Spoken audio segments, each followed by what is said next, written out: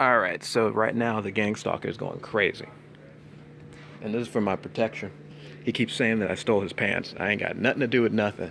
I found these on the ground, and he's definitely not gonna get them.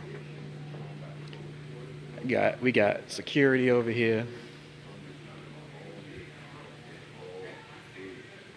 That's him right there. He came down and started yelling at me over pants. Crappy ass pants. Gangstalker.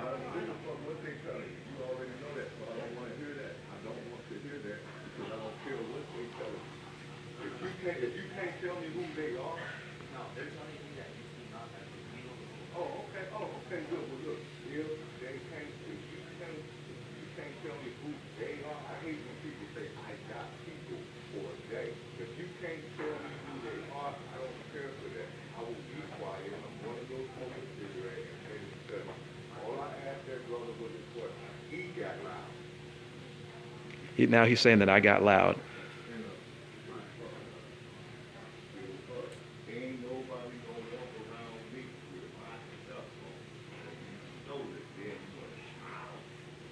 He's saying that I stole his pants, and I found these pants down the street. And he's a gang stalker, and he's making a big deal out of nothing. They're trying to get me into a fight and an altercation. That's all they're trying to do.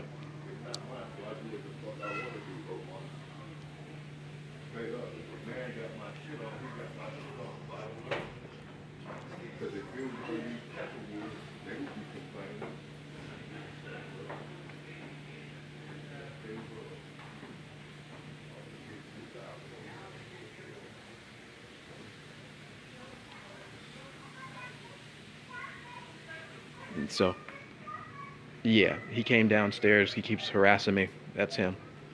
This is just, you should have seen him. He's going crazy. I'm just sitting here, and this is after, and let me tell you what actually happened. I actually said, let's get rid of him, no matter what it takes. And then now he's going crazy. So whoever these people are that are part of this are, that's after getting multiple messages of, I should leave, I should leave, I should leave. So, talking lots and lots and lots of shit. And concerned about his pants. And talking about Peckerwoods. I've never seen this guy before. Obviously, he's here now because they sent somebody to try and scare me. And obviously harassment. So that's basically what that's about. And so security's here. They took him and moved him somewhere else. And so that's that.